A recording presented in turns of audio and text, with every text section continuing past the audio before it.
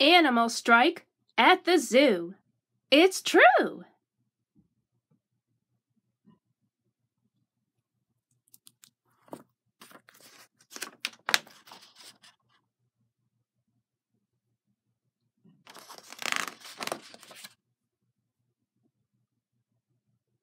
I quit, says the raccoon.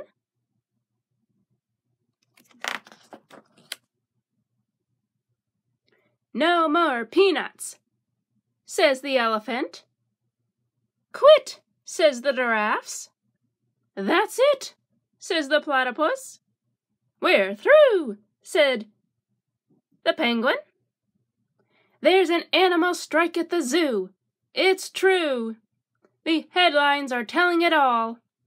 The animals quit. That's it. We're through, say all critters from biggest to small.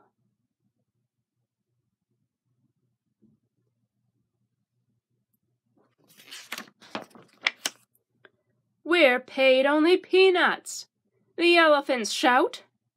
And goodness, we're bigger than that.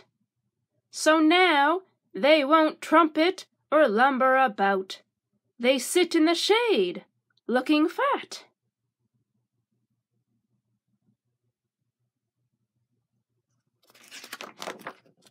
The monkeys won't monkey around anymore. You won't see us climbing again.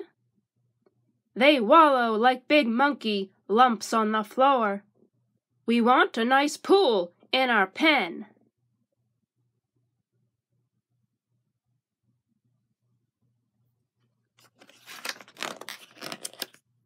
The leopards aren't prowling, the wolf packs aren't howling, the tigers aren't growling, the otters are scowling.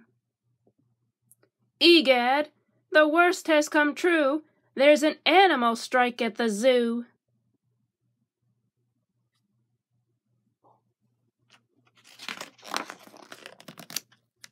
The zebras are looking like horses today. They painted their stripes in, you see. We're all sick and tired of eating this hay. Our good looks do not come for free.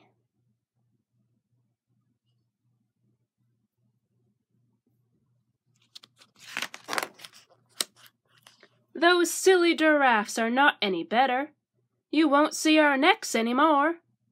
They're knitting themselves lots of turtleneck sweaters, which go from their heads to the floor.